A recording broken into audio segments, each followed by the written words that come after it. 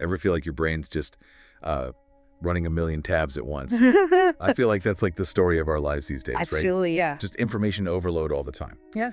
But what if there was a way to like hit refresh? And I'm talking about something incredibly simple, something you literally do all day, every day. Breathing. So today we're diving into the power of breath, but not just any breathing. We're going deep on something called anapanasati. Right. It's this core concept from Buddhist tradition, and we've got some excerpts here ready to unpack. Okay. It might sound a little intimidating at first, this whole anapanasati thing, but trust me, it's way more accessible and useful than you might think. I'm excited to dig into it. I think what's really fascinating is how this ancient practice is finding new life in our modern world. Totally. And honestly, for good reason, it works. Yeah, so anapanasati, let's break it down. Yeah. At its core, it's all about paying close, really deliberate attention to your breath. Okay. And I don't just mean like, oh yeah, I'm breathing, I'm alive. It's about really tuning into the sensations. Right. Each inhale, each exhale, noticing the rhythm, the whole 9 yards. So almost like your mind, especially these days, is like a monkey swinging from vine to vine, never really settling down. Oh, I like that. And anapanasati is like we're gently training that monkey, right?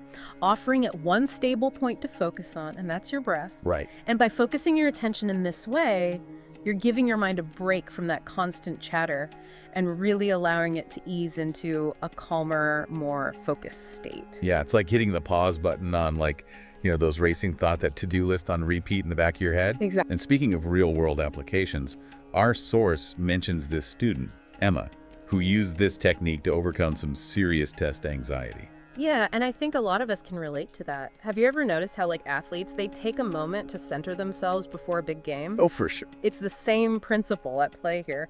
So Emma, by focusing on her breath, she interrupted that spiral of anxious thoughts and allowed herself to approach that test with a clearer, more focused mind. And this isn't just for students facing down exams, right? This is for anyone, anytime you need to find your center, like that high-stakes presentation at work, or even just navigating a tough conversation, or even just like being stuck in traffic and you feel that frustration bubbling up. That's your cue. Right. Just a few mindful breaths can truly make all the difference. Totally. And I think that's what I love so much about anapanasati, is that it's not about becoming a meditation master overnight, right? It's about integrating these little moments, these little resets throughout your day. Absolutely. And it's amazing, like you'd be surprised by the ripple effect it can have. It's not even just about those fleeting moments of calm. Right.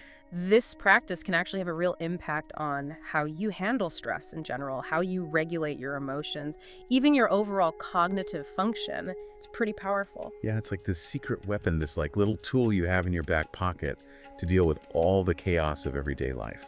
You don't need any fancy equipment. You don't need hours of meditation. It's literally just you, your breath, and a few moments of awareness. And it makes you think, doesn't it? It does. Like, if something as simple and accessible as paying attention to your breath can have such a profound impact, what other untapped potential do we have within ourselves? What other hidden tools are just waiting to be discovered? Right.